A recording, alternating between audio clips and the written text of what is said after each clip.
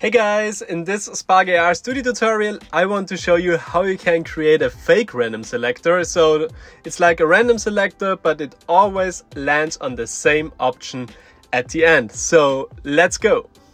Hey again, so let's create this fake random selector here in the Spark AR Studio. Before we start creating the filter, please make sure you have all the assets ready you want to use in this filter. For example, the start card, which says a question like where should I go next, and then of course all the options that should shuffle through, and the one option that should be the last one where the filter always lands on. If you don't have your own assets ready yet, I have created some for you. You can download them with a download link in the description, so just go to the download link and then you will end up here on this side, and here just click on download. Yeah, in the folder you will find the start.png file and then also all the options. So after you have all your assets ready, we can start creating the filter. The first thing we will do is of course to import all our assets we need for this filter. So we go to the left hand side to our assets panel and then we click here on import. Then for the first thing I just select the start.png file and then I click on open. When this is imported, please make always sure that you select the texture on the left hand side, go to the right hand side and then set the compression to none, because otherwise the quality of the image will not that good. Then we will also import all our options as a texture sequence. For this we also go to the left hand side to the assets panel, click on the plus and then we select animation sequence. After this is created, I will rename this to options. Then select the options animation sequence, go to the right hand side and here at texture click choose file. Then go to the options folder and then just select all the options you want to have in your filter and then click on open. So after the texture sequence is imported, again make sure that you select it, go to the right hand side and set also the compression to none. So now we have one last thing we want to import, and this is the last option that the filter will always land on. So for this again we go to the assets panel, click on the plus, then we go to assets and import, and here just select the option which the filter should always land on. So yeah, just select one and then click on open, and again make sure the compression is set to none. So after this is done, we can start creating our scene for this filter. For this we go to the left hand side to our scene panel, and the first thing we will do is to create a face tracker, because of course we want to have the filter on our head which is following our head movement. So select the face tracker and hit insert. Then we need 3 planes for the start, for the animation sequence, and also for the option that should show up when the filter is finished. So again click on the plus here at the scene and search for plane. Now the plane is already following my face. It could be that the plane is not following your face, then it will be outside of the face tracker. To make sure that it follows your face, just drag and drop the plane into the face tracker. Then I will rename this plane so I don't get confused, and this will be the start plane. Then just right click and click duplicate, and this will be the options. And then again right click, duplicate, and this will be the end. No, not duplicate it again, just rename it. This will be end. So now all our planes are covering our face. We don't want this. So now a little trick. I will create another object. I will create a null object, and then I will drag and drop all my 3 planes into this null object. Now the null object is again outside of the face tracker. Please make sure it is inside of the face tracker. And now we can just adjust the position and the scale of the null object, and all of those 3 objects will follow. So select the null object, go to the right hand side and here set the Y position, for example, to 0.12. Oh no, this is 0.12. So now it is above my head, maybe to 0.14, and I will scale it up a little bit to 1.4. I think this is a good size. So the next step is that we create the materials for our objects. So we go again to the assets panel and then click on the plus and select the material. The first material will be the start material. So just rename it so you don't get confused. Then select the material, go to the right hand side and here set the shaded type to flat. Then go down to texture and for the texture choose the start texture. Then we will just duplicate this material. I will rename this material to options. Go to the right hand side and set the texture here to the options. And then duplicate this again.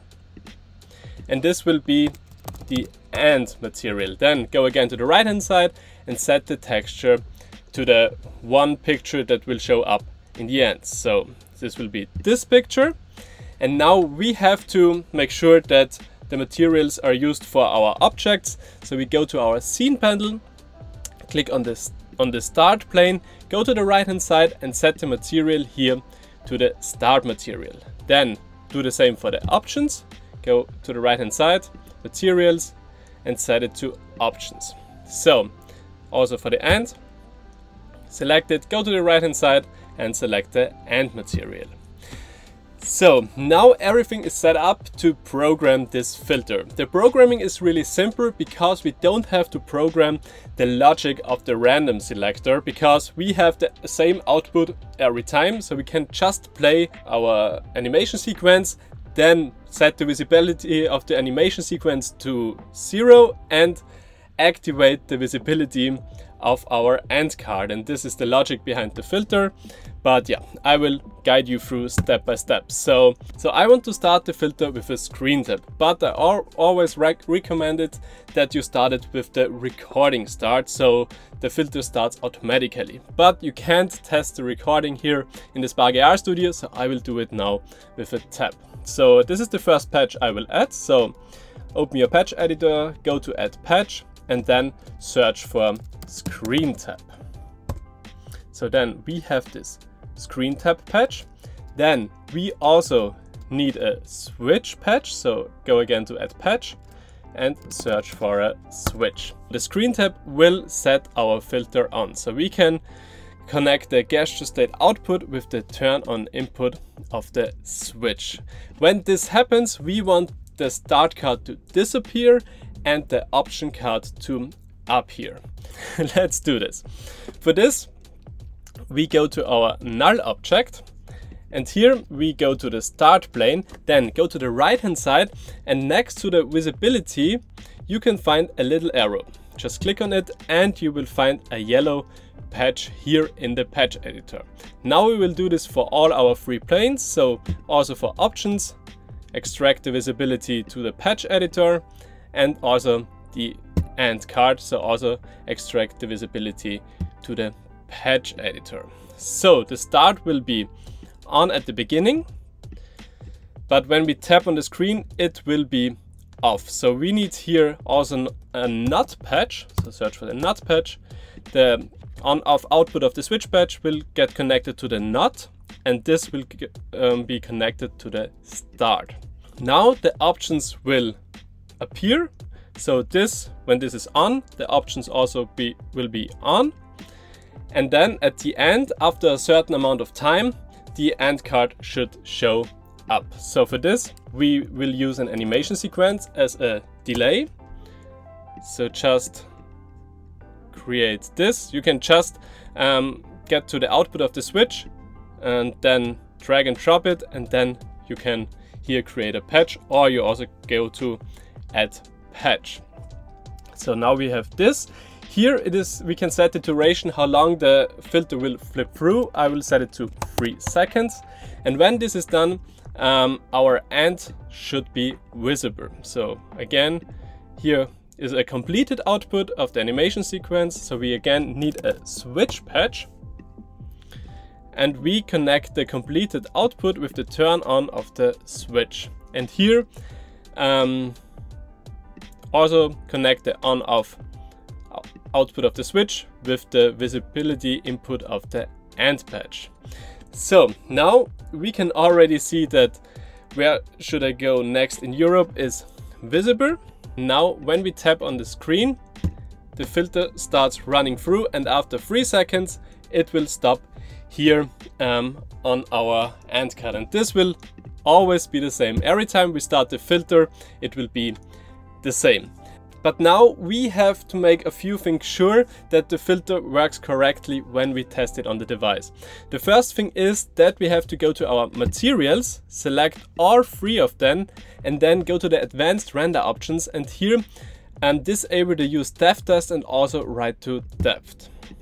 Then we also have to make sure that our planes are here in the correct order. So start at the top, then options, and then AND. Because when now the AND is not here on this position, it is in the middle, and when I start it now again,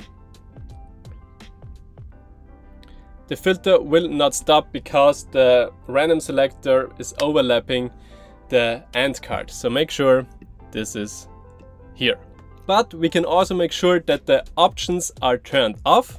So we need another switch patch. So for this, here, just click on add patch and add another switch.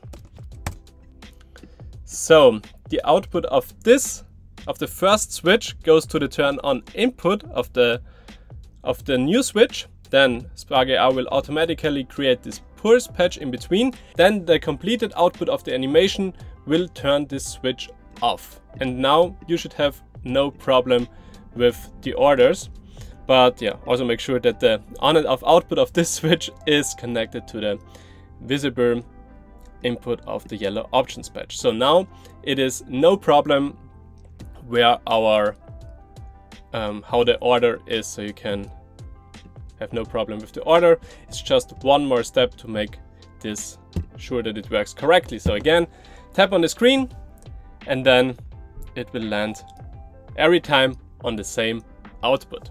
So this was all the magic about how to create a fake random selector here in the Spark AR Studio, which lands every time on the same output. So I hope this tutorial was helpful for you. If yes, give it a thumbs up, and if you're new to this channel, it would be nice when you subscribe to it. So thanks for watching and see you in the next video. Bye!